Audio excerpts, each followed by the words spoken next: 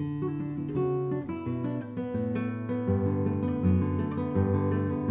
everybody, this is Chris K, and welcome back to another episode of the Productive Parks 5-Minute Podcast, the show for busy people working to change the game in the parks and recreation field.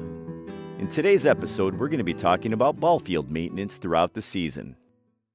Maintaining ball fields helps keep the players safe and the field looking great.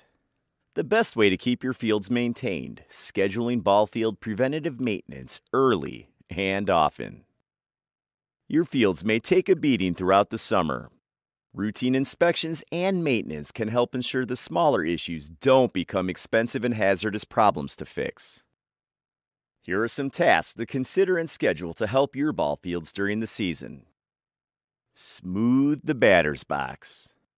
Without proper maintenance, batter's boxes can get uneven.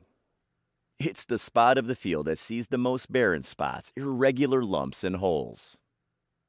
If your field is on a clay surface, a common mistake is raking out the area with the toothed side of a rake. Use the flat edge for better results and to help preserve the integrity of the clay. Care for the pitcher's mound. Another spot that gets beat up throughout the season is the pitcher's mound. Pitchers often create worn areas by how they push off with their feet. Plus, all the dirt they kick around between pitches doesn't help. Sweep the holes and worn areas of the mound. If you need to add new clay, dampen the low spots first.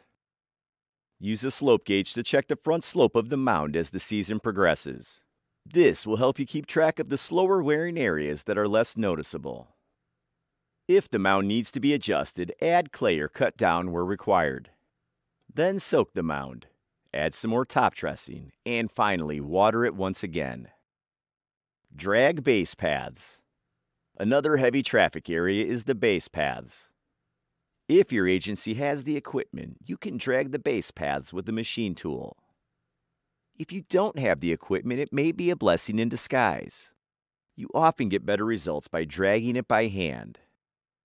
You may not get the precision, but the main thing to do is cut down the high spots and fill the usual low areas. Whichever method you choose, make sure your drag is not overlapping the grass.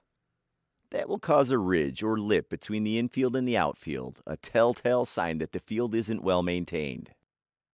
Water the field when necessary. There's a good chance that you won't be able to water down every field before every game. However, if a tournament or busy week is coming up, a little watering wouldn't hurt. Watering the playing surface ensures the right amount of moisture that helps keep the turf healthy and the infield mix compacted properly. Mid-season aeration. Aeration is typically reserved for the spring or fall. Some agencies add mid-season aeration for heavy traffic areas. It generally depends on how much the fields get used. It may be beneficial to schedule a mid-season aeration because, as we know, grass needs oxygen to survive. Aeration is one of the best ways to get extra oxygen to the turf. Keep in mind, though, that it may take up to 2 weeks for turf to recuperate from core aeration. So, if you have an all-star break mid-season, this may be a good opportunity. Stay on top of tasks. When you have a process in place, your ball field maintenance will be less reactive and more systematic. Schedule regular inspections to stay on top of ball field issues. Here are some things your team should look at least weekly. Grass length is between 1 to 2.5 inches long. Check the conditions of lines and other markings. Check for holes and ruts throughout the field. Ensure a ridge is not forming between the infield and outfield. Check the condition of the batter's box and the pitcher's mound. Make sure ball field maintenance equipment is in good working order.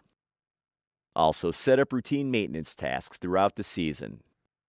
We all know that summer gets crazy busy, so the more scheduling you do ahead of time, the less likely your ball fields will get overlooked or neglected.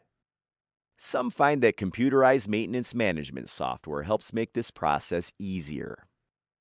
Also, ensure a work order system allows those not on the maintenance team to communicate issues effectively.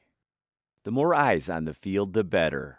Well, that wraps this one up. Thanks for joining me for another episode of the Productive Parks Podcast.